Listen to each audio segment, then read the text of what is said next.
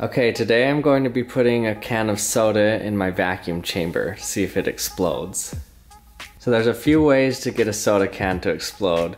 You can either heat it up, which increases the pressure inside, or you can decrease the pressure outside of the can and see if you can get it to explode that way.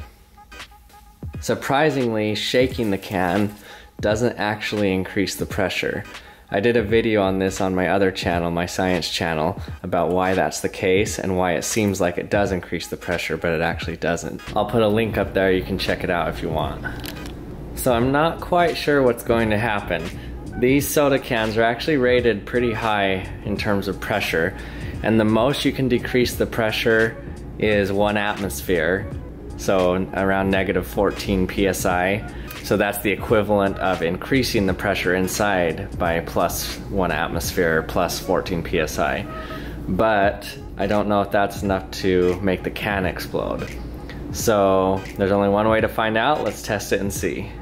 All right, soda can in a vacuum chamber. 3, 2, 1.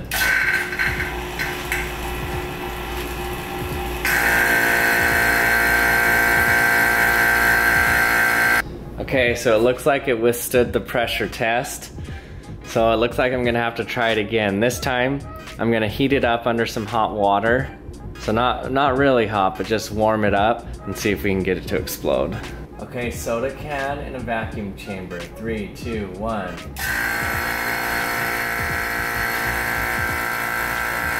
-0.2 atmospheres. Looks like it's bulging at the top a little.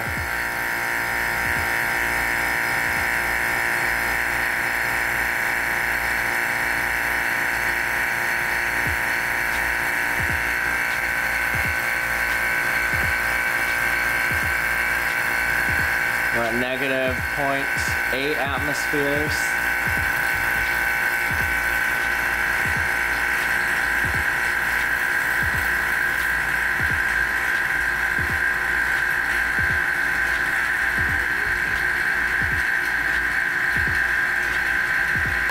Whoa!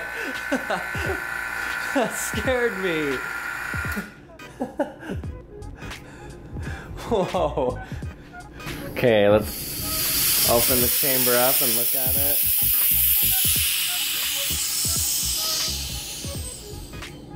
Okay, so it shot right out the top. Obviously that's the weakest part, where they have the seal for when you open it. It popped right out of there. That's really suspenseful, waiting for a can of soda to explode.